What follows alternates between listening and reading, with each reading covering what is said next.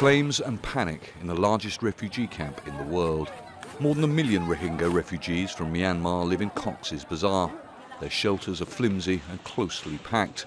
The fire started on Monday afternoon and spread fast. Oh brother, I don't have any idea where my wife and children are. Oh Allah, where are my wife and children?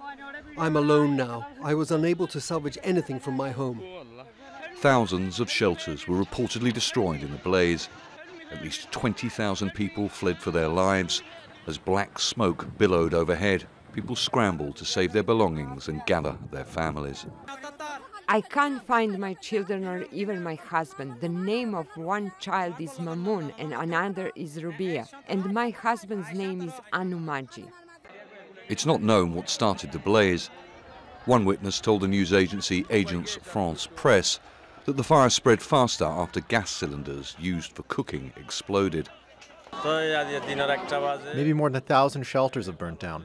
Many people have died. Elderly people were unable to get out of the shelters. Firefighters worked into the night. Since we reached here, we have been trying to put the fire out. We are trying to extinguish the many burning gas cylinders. Most of the Rohingya arrived in the camp in 2017 during a crackdown by the Myanmar government that the UN called textbook ethnic cleansing.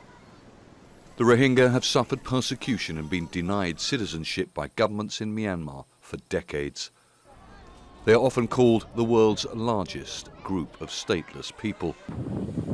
This fire, in the place they've fled to for safety, is a reminder of how difficult their lives are and how tenuous their survival can often be.